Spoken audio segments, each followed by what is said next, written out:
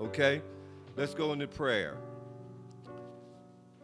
Father God, I want to thank you for all that you do for me, Father God, that you woke me up this morning so we can assemble with the saints this morning, Father God, so they can give your word, Father God. And Father God, I love you. I magnify you each and day. And Father God, I want you to bless those that didn't arrive today. Keep the blood of Jesus all of them. And bless them that's probably on their way here if they're coming. Father God, I want you to, asking you to bless these souls that need to be saved because Satan is running rampant, Father God. He is opposing your word each and every day, Father God. But we're here because of you, Father God. And we're enjoying our lives. Satan is fighting us, but he won't defeat us. Because we believe in your word, your true word, the only word is your word, Father God. And I want to say a prayer for those, the sick members that we know, like my sister-in-law Shirley. Put the blood of Jesus over her. We found out she had breast cancer. Heal, Father God. A friend of mine's Kevin, he's in hospice. Heal him. A friend of mine's Lenore, she died the other day. Bless her family. Keep them covered in the blood of Jesus. And everybody around the world. And all of us saints is here today. Any illness that we have, bless us. Save and heal, Father God. And I say this in Jesus' name, amen, amen, and amen. Amen. Okay. We're at the nature and the personality of Satan. He is the enemy and accuser of God and man. In Revelations 12,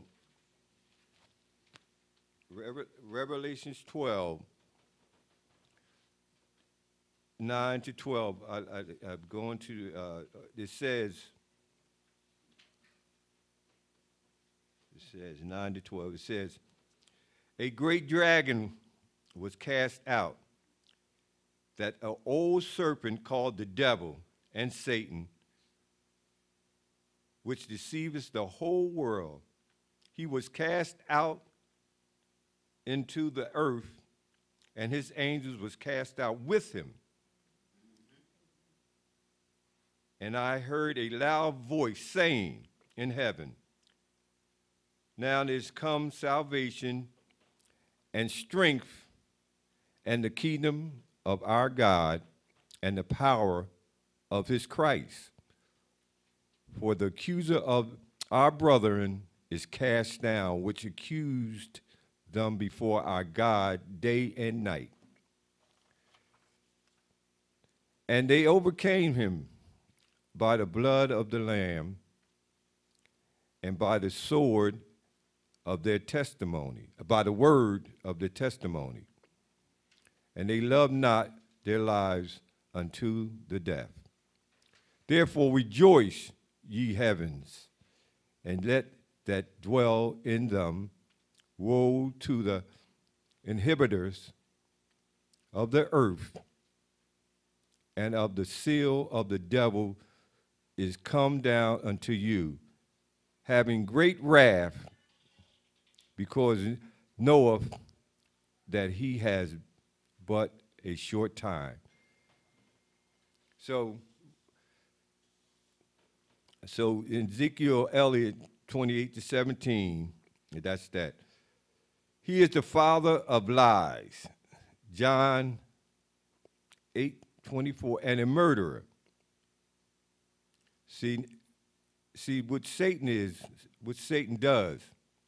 See, he's an enemy of God. God cast him down because they try to overthrow God. He thought he was same as God. He's a shower of discord. And this discord, and let me go back to that, a murderer. See, Satan, that's one of the commandments.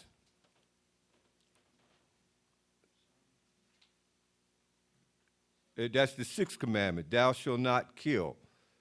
So when Satan see that his spirit gets in our soul to kill somebody, because God say, thou shalt not kill. When I thought about it, I read about it, was studying about it, back at the biblical times, like when Brother Mike was teaching about adultery. And they went out and stoned the adulterer. That was a sin. Because if that's God's commandment, thou shalt not kill, God is the one, he is the one that would put you to death. Not nobody else should do that, because that's it. That's his commandment, thou shalt not kill. So when people stone people, and that's brutal, Satan rejoiced on that. The simple reason, because that's what he do. He put discord, he smiled upon it because he thinks he's more powerful than God. That's why he took a third of his accused, a third of the angels was cast out of heaven. 1/3. So their souls we don't know how many followers that Satan had, but you can imagine. And they run rampant, they all over. See, Satan comes to us in our spirit. He don't come like they got that picture on here. That's not Satan. That's not how Satan look. Nobody knows how Satan look, because Satan is a spirit. So you don't. See, this is what he do. He put that in our minds so we could think he looks like that. But we don't know what Satan look like, because Satan is a spirit.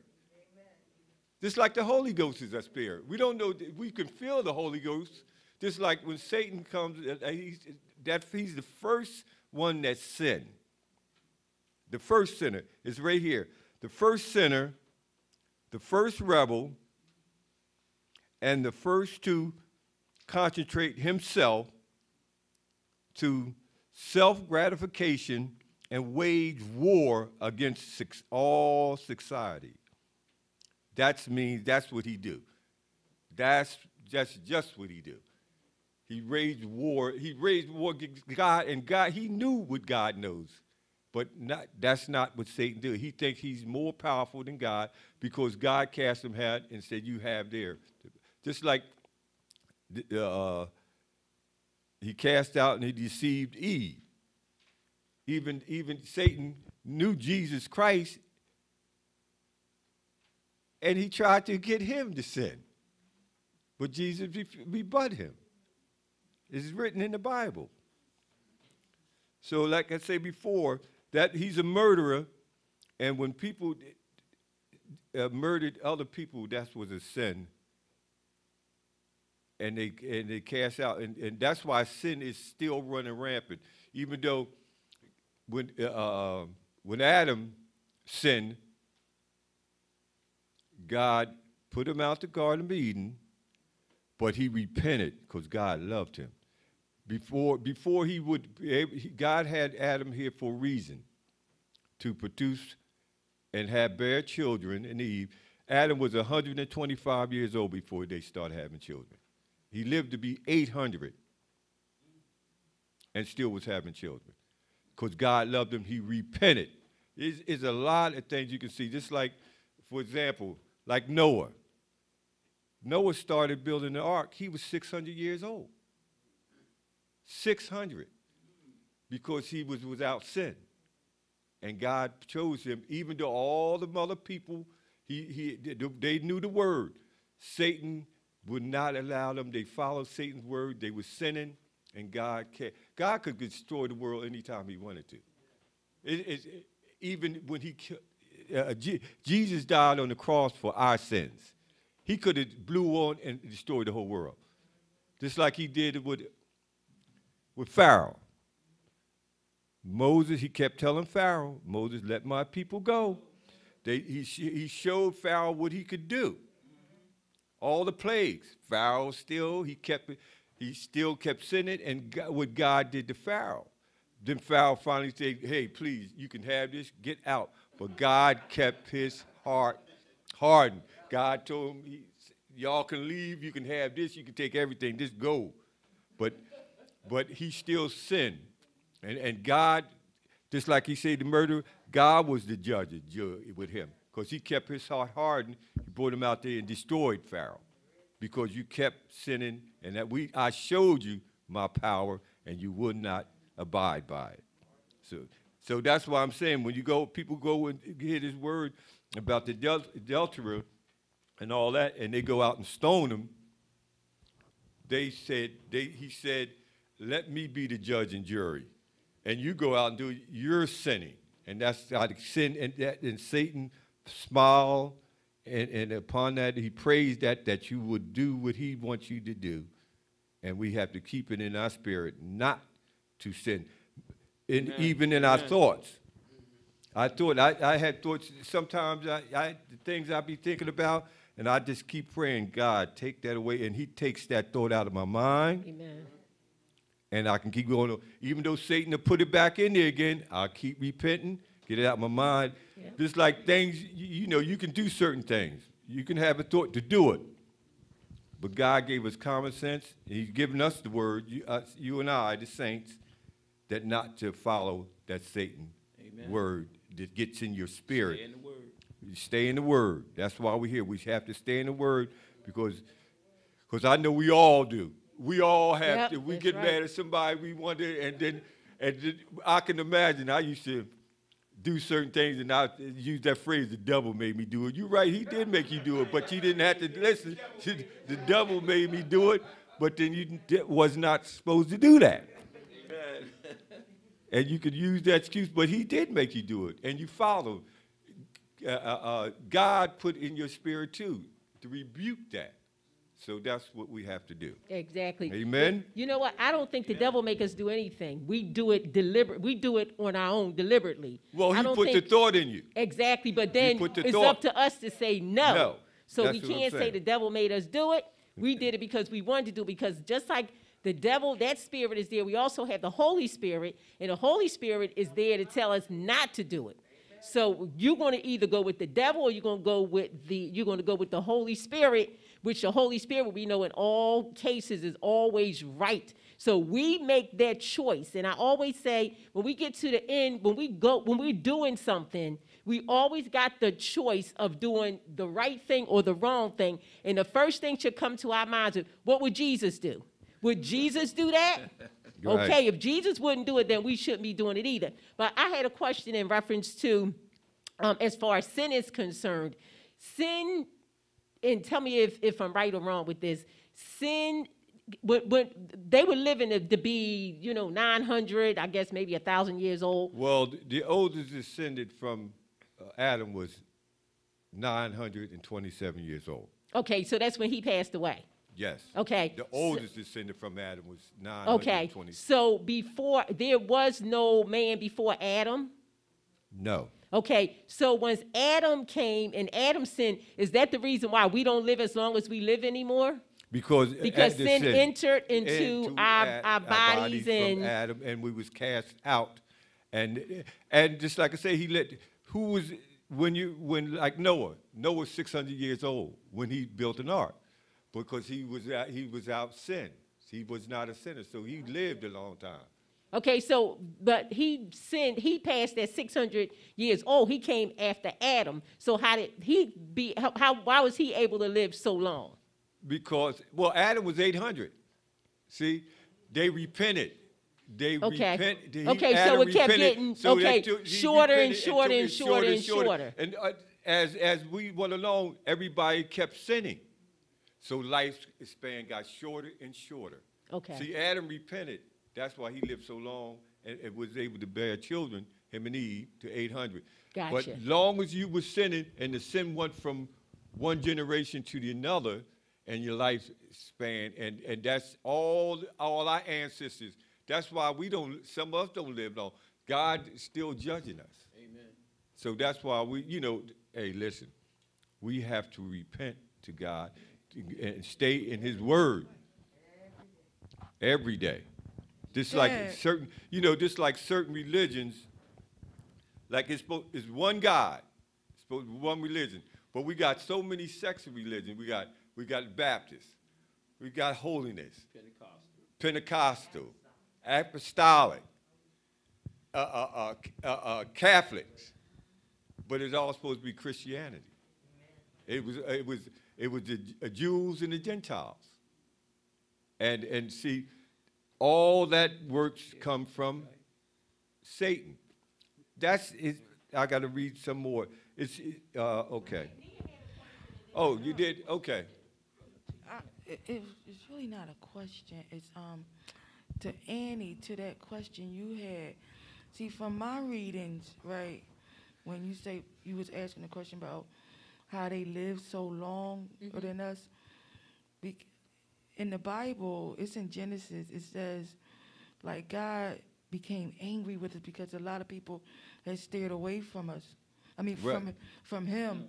And the angels started coming down, being with the women and making babies.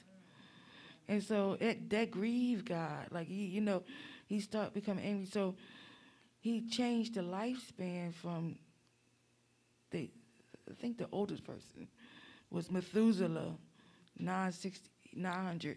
920. No, it was 69. I thought it was 927. 969. Yeah. Well, you're and right. he changed that to That's the Methuselah lifespan to was the oldest 120 descendant. years. So it was kind of like back then, right before Okay. Noah. Okay. Right. Yeah. All right. Okay. And one other question: when you were saying that God judges us now, are we being judged now? We always being judged. We By be God? judged for everything you do. But God judges because our flesh. God judges every day, and that's why we have to walk in His Word every day. We can try, as long as we pray and repent to God. He's going to judge it, and when Judgment Day comes, everybody's going to be judged.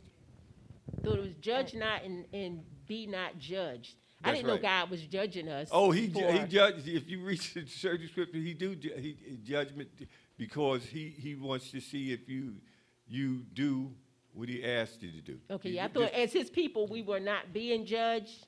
No, I he don't. guess I was No, wrong. no, he judges us. He don't want us to judge because he's the judge. He don't. Judge not. Yeah. Okay. And then the judgment brings conviction. And he tells us to judge ourselves. And that's what brings the conviction in us. And I find myself judging myself more and more and more. Every Well, action, things, feelings that I get in me. And you know that we think it's so innocent. But I find myself judging that. Now, why did you feel that way about that, And then God will bring conviction and then open up my understanding. With the conviction, judgment, and then conviction. And with the conviction comes knowledge. Because after I feel convicted, he's like a parent that, I'm going to spank you, but I'm going to teach you why I had to correct you. And that's what I find after conviction. God will open up my understanding of why and how I was supposed to feel and think about that. Amen. Okay, here we go. All right. He's wicked. That's Matthews 8-13. John 8-44. John 3:8-5-18. Malignant. Luke. Cowardly. Temper. A thief. He steals, he tries to steal your soul. He's a thief in the night. Without principles and taking advantage of men. And that's what take advantage of men in their weak moments. That's when you get weak and unspiritually, it's like we have to pray.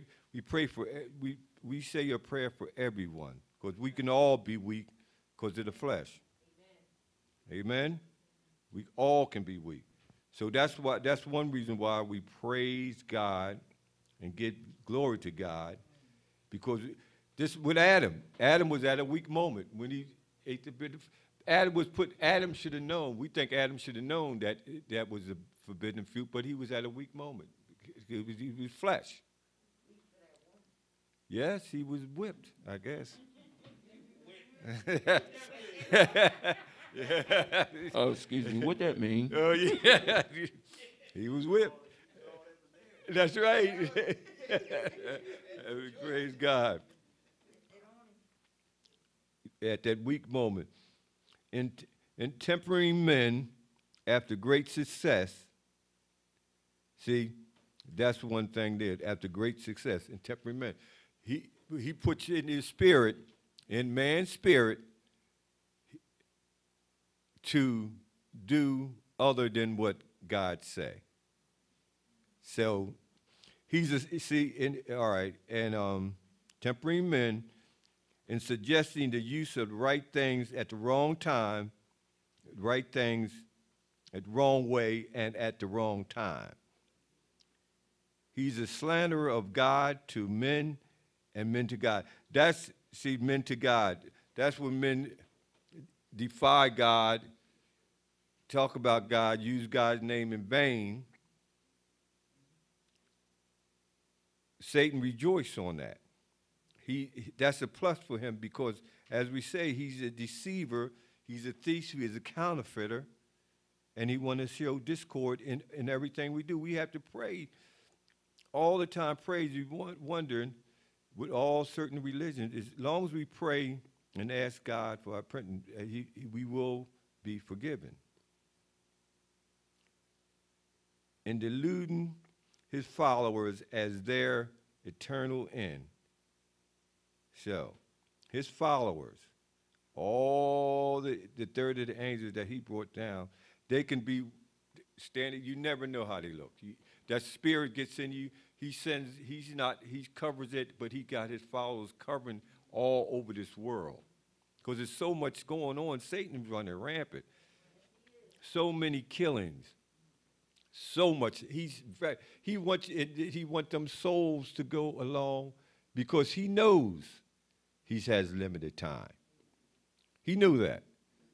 His time is limited. So everyone, just like the third of the angels that he brought down with him, he wanted to take us with him, as many as he can. That's what happened in heaven. That he wants to take so many of us along with him. But as long as we fight and keep God on our side, he cannot take us. And he will. Amen. He will, amen. He will keep it up in our souls. He wants to take us. And we fight a battle each day. But I feel good the day that I'm here because I used to be one of his, I can say with truth, I was his follower. See, one thing I can tell you, I was his follower. The same people used to follow me when I was doing Satan's work, they will not follow me now. He still got them, and all I do is ask them. I said, you follow me, you listen to me to get in trouble. And I asked him, come on to church with me. You know, if I go to church, you know it's for real. But it was for real, we would go destroy, hurt people. A lot of that kill people. And I repented to God. I repent every day. He keeps in my mind, you know what you used to do. Don't think you didn't. I seen what you did. I know who you are. Amen. Don't act like you don't know. I know who you are. And I get on the knees. I say, I thank you, God, for sparing my life, that I'm able to be up here today, Lord. Yes. From your mercy. You showed me mercy. And the thing I can do is show you that I love you, Lord. And so that's what we have to do. Because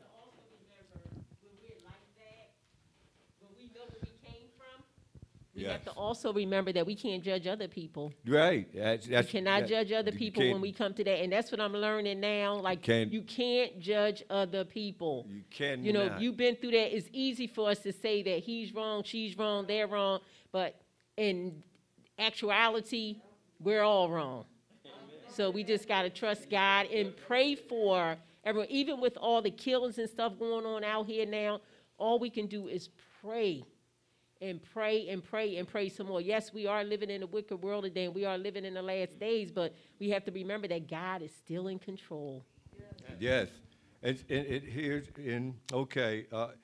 In appearing as an angel of the light, a true deceiver. See, Just like he said, he appears to us as an angel. He's a counterfeiter, deceiver.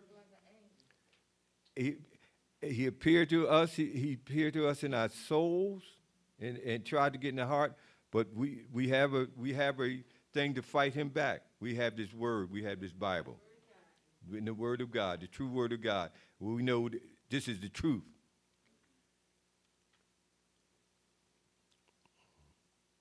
Okay. He is presumptuous, proud, deceitful, fiery and cruel, fierce and cruel, aggressive. He's very aggressive. He never gives up. He stays on his job. That's his job to do.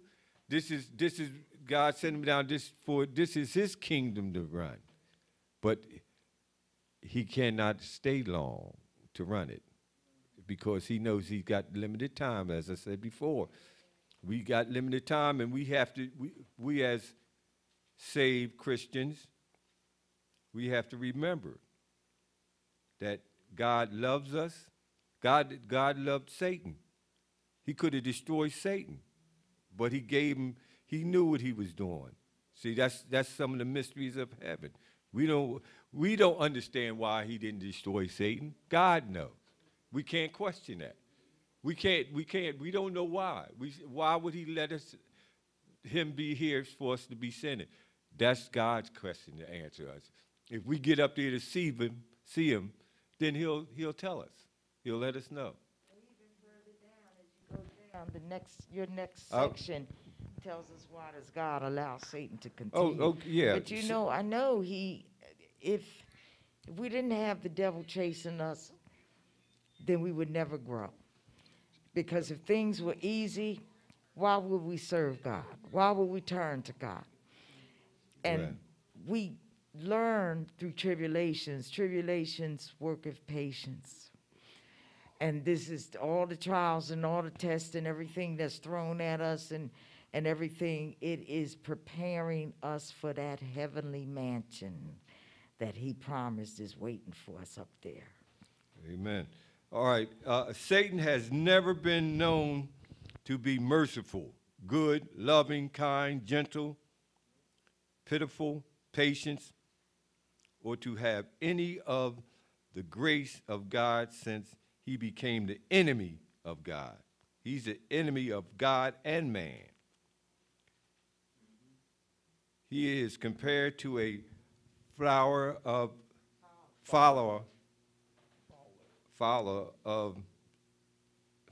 This is in Psalms 91:3. Fowl, Matthew. A wolf, John 10:12. A destroyer, John 10:10. A roaring lion, 1 Peter 19. A serpent, Revelation 12:9. That's where we was at right here, Revelation 12:9.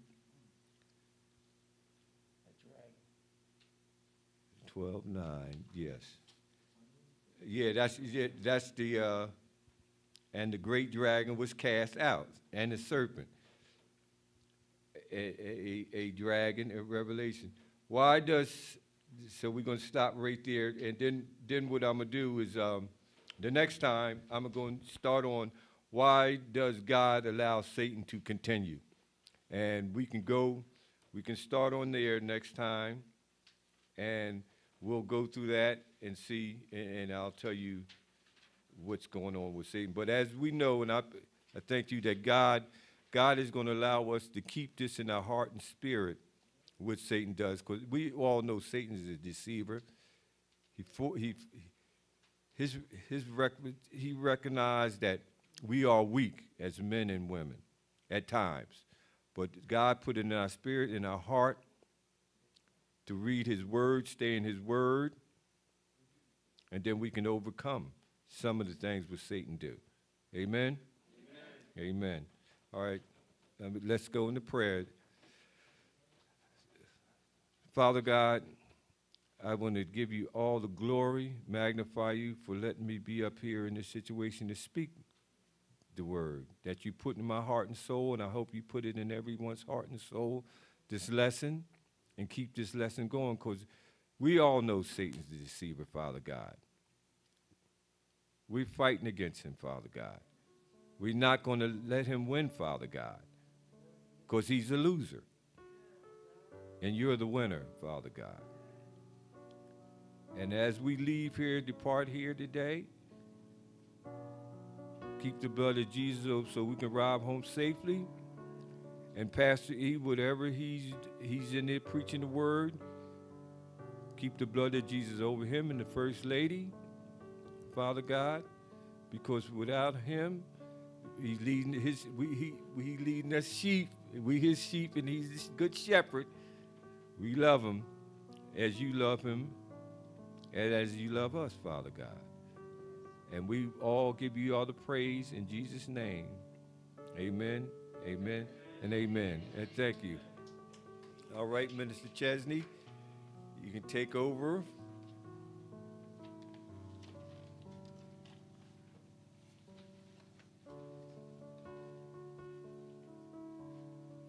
All righty, praise the Lord. Give Deacon a hand for that lesson that we had this morning, amen, on Satan, on Satan, on Satan.